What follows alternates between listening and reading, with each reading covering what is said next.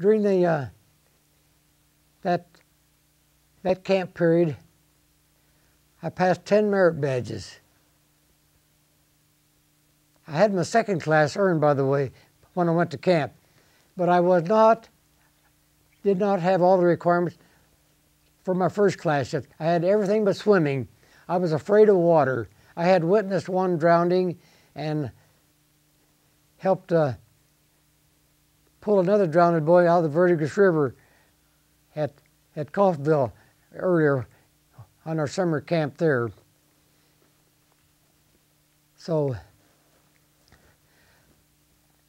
by the time Camp Bob Garland rolled around, I have left out the camp of Cedar Bluff at Coffeyville because I'd be here all night on that. Let's have you stop for a second. We'll let you get a drink. Yeah, please. At the close of Camp Bob Garland, when we went in there, I repaired the pump, their John Deere engine and everything for them, got the water supply going, and saved the camp for them. At the campfire at the end of, one important thing at Camp Bob Garland, the boys knew that I could swim. They had been watching me in the creek there. They was pretty sure of everything. They had Eagle Scouts all down the creek bank for the 50 yards. And even as we were going down to swim, I noticed these 2 or 3 Eagle Scouts butting up to me, walking down to the creek to go swimming.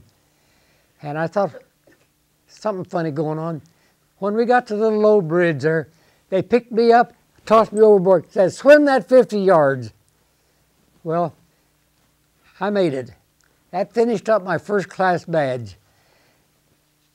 Then I learned that they had scouts all down the creek along that 50 yards in case I panicked, needed help. At the closing campfire, I was tapped out as a member of the Order of the Arrow to take the ordeal the 1st of September of that fall, which I went back on my 1928 Harley-Davidson motorcycle and took the ordeal in the Order of the Arrow. That's 77 years ago. So many things happened at Camp Bob Garland. I can't begin to tell them all tonight. I learned how to make my first Indian bow there under the supervision of an old Sioux Indian who was 75 years old, with his flint knives and scrapers, no pocket knives, no draw knives. If I didn't have his supervision, I could not have done it. I still have that bow at home in very good condition, made out of bowdark. Okay, I have a question for you. Okay. Okay, now remember, answer in a whole sentence. Sir? Answer with a complete sentence. Okay, here's your question. Does scouting cross religious and cultural divides, and why? I don't quite get that. Okay.